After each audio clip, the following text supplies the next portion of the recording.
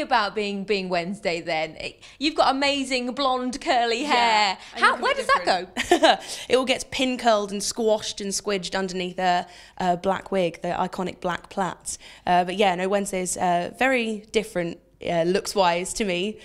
She's kind of clad in black velvet and black corsets and stuff. I was just saying, I like to dress as un-Wednesday as I can outside of work when I have to come in and get into the corset again. But what is it like to play such an iconic role almost? It's amazing. There is that sort of little bit of apprehension before you go into a job like this, where so many other women have played this role and done it so well to the point where it's now an iconic character.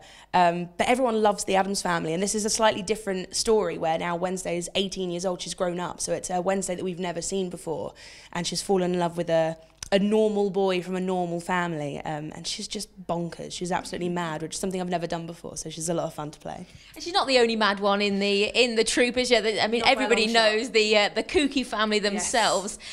Amazing cast as well. Yes, yeah, we've got Les Dennis playing Uncle Fester, who is undoubtedly quite crazy, on stage and off. And there's Samantha Womack, who is playing Morticia, who is, again, like me, very, very blonde. And then you look at her and think, Samantha Womack, Morticia? And then she gets into the costume and we're like, no one else could play that role, possibly.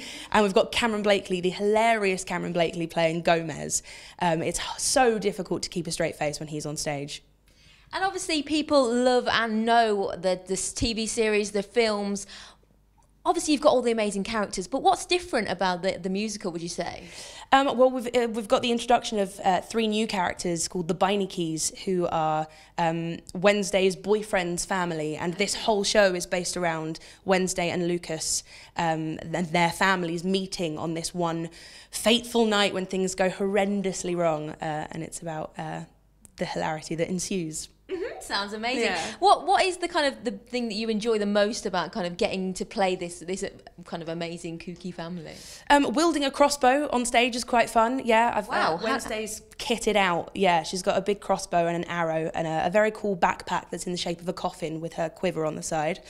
Yeah, she's quite badass in this version. She's very, very feisty. And I've never played a character like that who gets to run around shooting people with a crossbow. It's great. And so obviously it's starting this week, isn't it? People can come. If people haven't got tickets yet, what would you say to them? Why would you sell it to me?